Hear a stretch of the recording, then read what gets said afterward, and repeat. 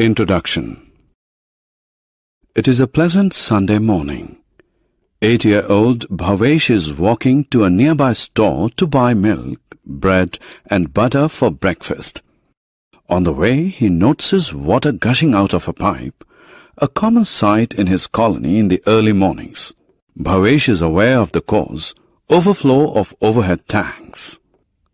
Bhavesh is saddened by such mindless wastage of an important natural resource. Let us learn about natural resources and their importance in this lesson. Objectives. At the end of this lesson, you'll be able to define natural resource, distinguish between renewable and non-renewable natural resources, state the features of different natural resources. Natural resources. A natural resource is a stock of material given to us by nature for use. It is not created by human beings. Natural resources are of two types: renewable and non-renewable. Renewable natural resources are those resources that are not exhausted by human use. They are reformed and are available for continuous human use. For example, sunlight, water, trees, etc. are renewable natural resources. Non-renewable natural resources are those resources that are limited in supply. They take years to form. They get exhausted by continuous human use.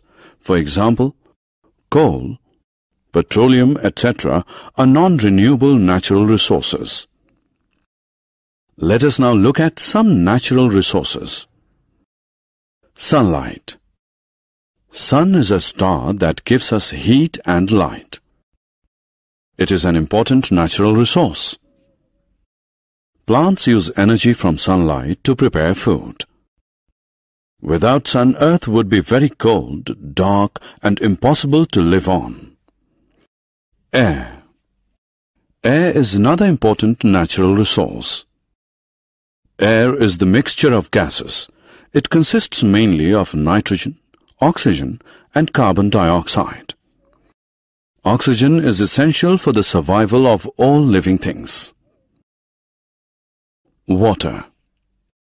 About 70% of Earth's surface is covered by water. Water is also an important natural resource. It is necessary for the survival of plants, animals, and human beings. Drag and drop the options into appropriate blanks.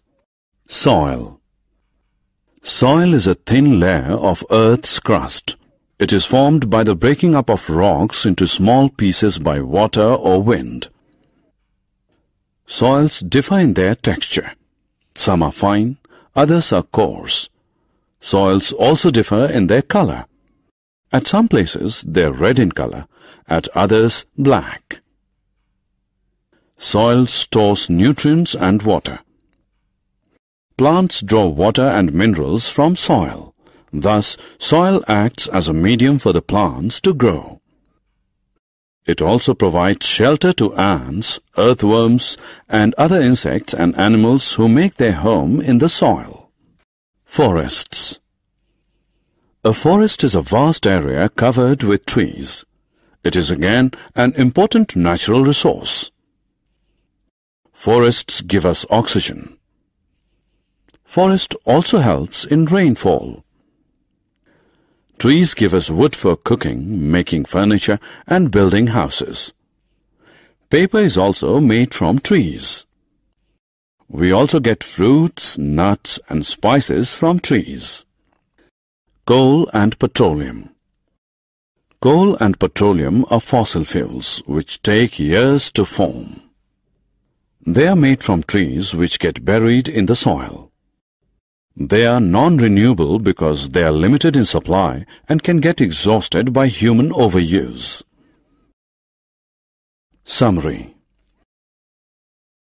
Let us summarize what we have learned. A natural resource is a stock of material given to us by nature for use. Natural resources are of two types, renewable and non-renewable. Renewable natural resources are not exhausted by human use. Example, sunlight, water, trees, etc. Non-renewable natural resources are limited in supply. They get exhausted by continuous human use. Example, coal, petroleum, etc.